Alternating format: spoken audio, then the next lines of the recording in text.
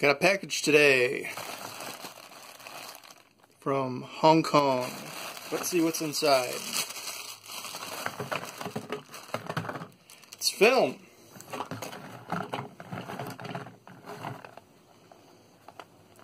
Pretty beat up packaging. My Heart 35mm color print film. ISO 200, 27 exposures. Ooh. I just got this off eBay for 4 rolls of this film. It was about $15, including shipping and handling. I don't know what that comes out to. You can do the math. But I'm going to shoot some of this. I think I'm going to use the Canon Rebel 2000, at least for 1 or 2 rolls. And I'm going to put the 50mm 1.8 lens on that, because that combination is pretty, I'm going to say, neutral. Nothing unexpected should happen with that, so we'll get the full effect of the film.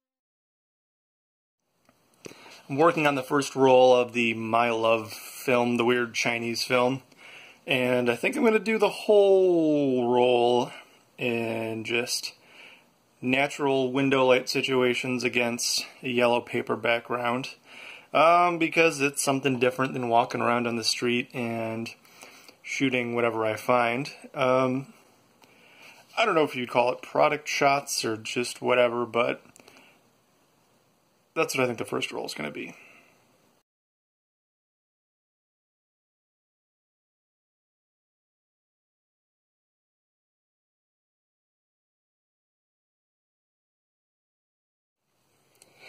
I know that if the packaging had been right, I only would have gotten 3 more shots out of this film, but since it was only 24 shots on the roll, not 27, I'm already halfway done with this roll, and it's only been like 10 minutes.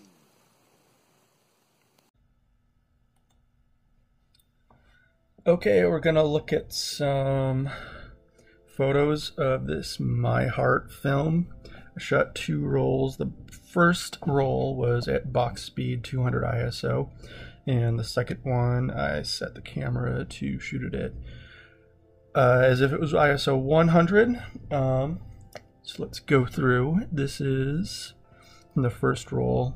Some of these I cleaned up a bit, others I didn't. Who really cares? So the color it's pretty nice. At box speed, it does look, to me at least, like it's underexposed. So I peeled a label off one of the canisters, and there was some German on it, and it turned out that it was a drugstore brand of film, and I was hoping that it was Agfa Vista 200. I don't think it was. To me, this does not look as good as the Agfa. It does have, in the underexposed or the box speed photos here, a nice kind of moody quality, I think, muted colors and whatnot, which I do like sometimes, but it's certainly not as rich and deep. Looking at the film itself, looking at the negatives, it almost kind of looks like Fujifilm, which I'm not really a fan of Fujifilm, so there's that. But you can see here it does have a pretty good dynamic range. It's a little, blown out in the super highlights, like the flowers in the back there. But otherwise it's pretty crisp. Like any cheap or expired film, I think this film does need a lot of light. It wants a lot of light to look good. But that being said, I do like some of how these softer photos came out, real ethereal, if you will. The color is pretty true to the situations.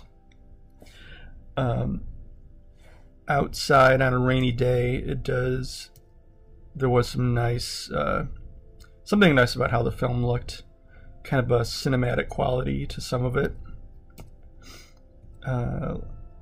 Let's try to get to some of the overexposed. So this is overexposed one stop. You see the colors pop a lot more. It's a lot more pleasant to look at. It's fairly detailed, not too much grain, I don't think. Actually, no, it looks pretty good. I love how this one came out. This one almost kind of looks like it could be a portrait or something. But this is overexposed on a sunny day. Which overexposed on a sunny day, just about any film is going to look pretty good, from what I found. It really does, in my opinion, love that kind of yellow-green spectrum of the color. So if you're going to use this film, I would say to gear yourself towards that range of tonality.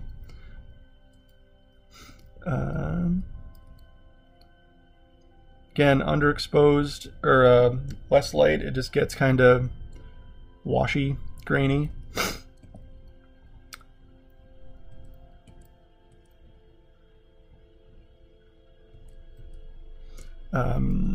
This is another one of my favorites here. Just really needs that light, and it brings the blue-green kind of colors out pretty well. So this is my favorite of the bunch. This is one of the ones at box speed, but it gets, in my opinion, a really nice impressionistic quality, just very soft.